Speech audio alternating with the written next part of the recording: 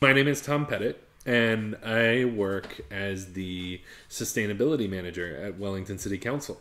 Oro Valley is tightly linked to some of the most precious natural areas in Wellington. Pole Hill Reserve is just over here to my right, and Zealandia is up the hill to the left. So for me, this is something that's really important.